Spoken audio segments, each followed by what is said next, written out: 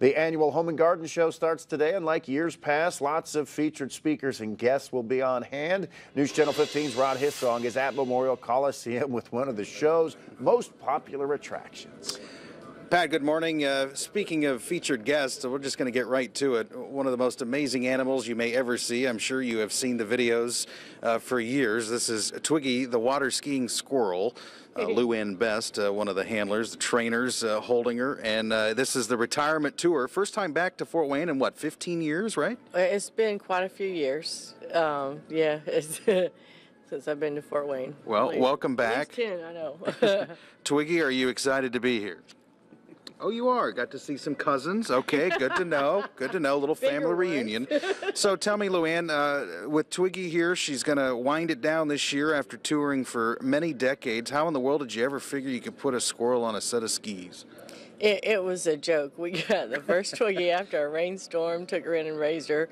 Well, after we had her for a little while, my husband buys our daughter this little remote control boat for her birthday. He gets teased so much for buying her this boat, and then he's the one who played with it all the time, so he figured he better come up with another excuse for driving it, so he just said, I have to learn to drive it so I can teach my squirrel to water ski with it.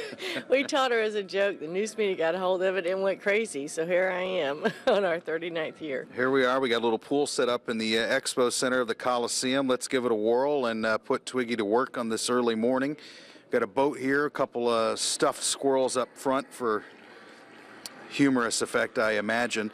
So you not only let the squirrel kind of ride around, but you use this as an opportunity to kind of educate children and families that come through on water safety. Tell me a little bit about that. Yeah, well, you know, my husband passed in a boating incident where, you know, he jumped in to save someone and they didn't know how to swim and float, and he made a big mistake. He forgot to grab a life jacket or a life ring before he jumped in to help, so he didn't make it home. So I've carried on and used Twiggy to promote water and boating safety to try to make a difference. So she's got her life jacket on, you know, we do a little skit with the kids so they realize how easy it is to float, and hopes to make a difference.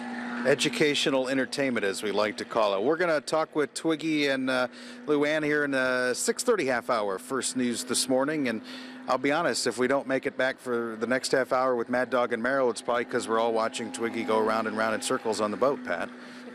It seems simple, but it still amazes me after all these years. All right, Twiggy, looking good in that life jacket. Thanks, Rod.